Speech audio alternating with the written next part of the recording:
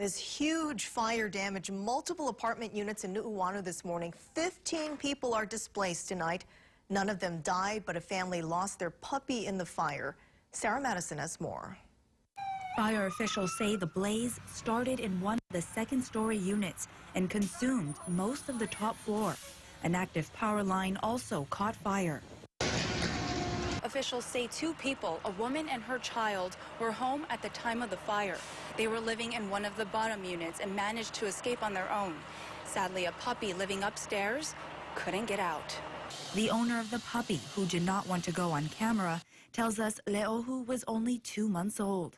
Her mother was able to jump out of the second-story window to escape the flames. Neighbors closest to the blaze got out safely, but it was a close call. I just looked outside and the whole building next to us was just all smoking.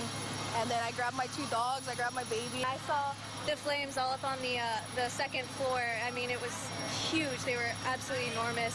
After about half an hour, the fire was extinguished. There's no known smoke detectors in the building as of now, but we want to make sure that the public, please make sure that you have a working smoke alarm.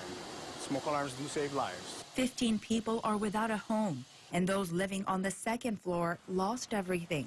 But in a time of despair, the Hongwanji Mission School just down the street lent a helping hand. Since it was almost lunchtime, all of the young kids who were in the apartment building that came out, we brought them lunch, we brought them slippers to make sure that they'd be safe and at least have something to eat, because it would probably be a while till they got into their apartments again. Sarah Madison, KHON 2 News.